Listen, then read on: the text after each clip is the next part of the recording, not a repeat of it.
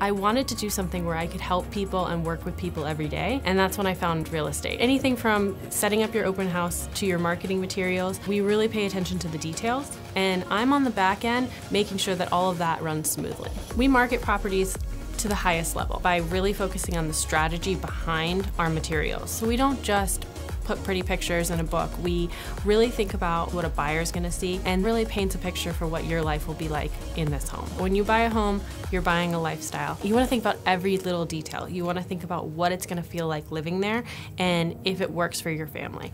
You wanna think about the neighborhood and how you're gonna get to school in the morning, and every house is special and unique in its own way. What we try to do at the Vanderblue team is really find out what is special about each home and market that.